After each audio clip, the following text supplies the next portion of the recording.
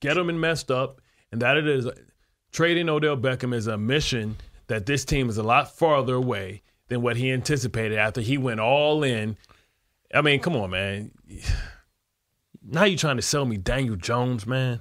Come on, man. You just told me. Well, you just told me that Sam Darnold, Josh Rosen, Josh Allen, Lamar Jackson, like none of them was good enough.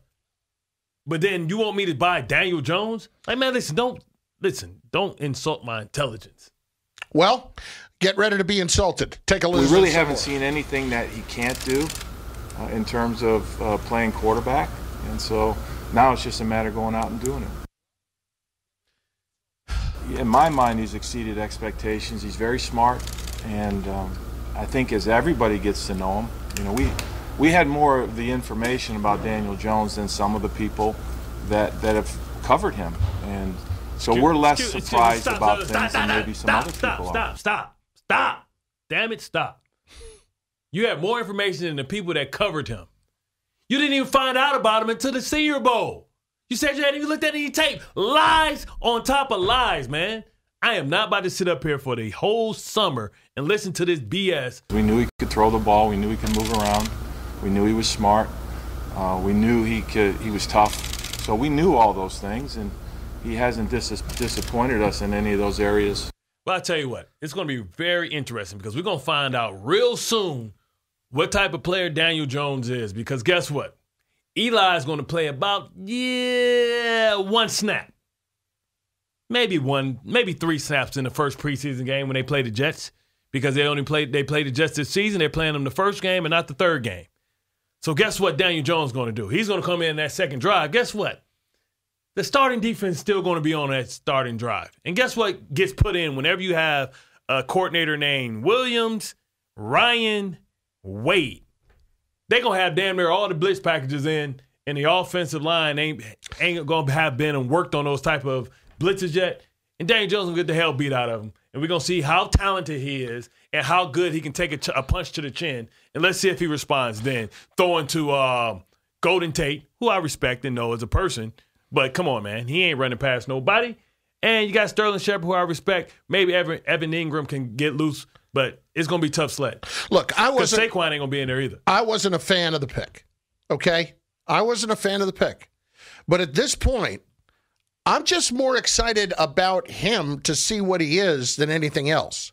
So I'm curious as to when that's going to be. So dumb, man. It's so dumb. Why? Because they're not going to win any games this year. Well, this is my point. It's going to become a point. The longer that Eli's out there, the longer that you're fooling yourselves. But what I'm saying is, Eli, this is how I see it going.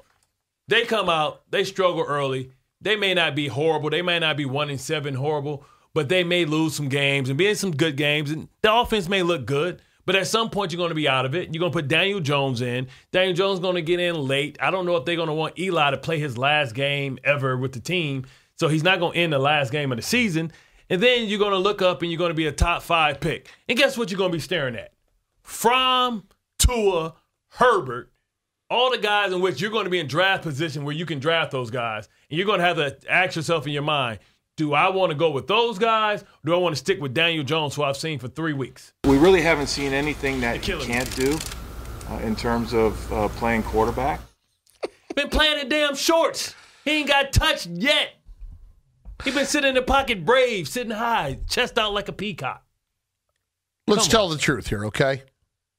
Daniel Jones is going to start October 20th at home against the Cardinals. That's when it begins. Nah, man. They're going it's the week after the Patriots. They'll have the little extra time. Patriots Thursday night game, is it not? You said October? What October 20th.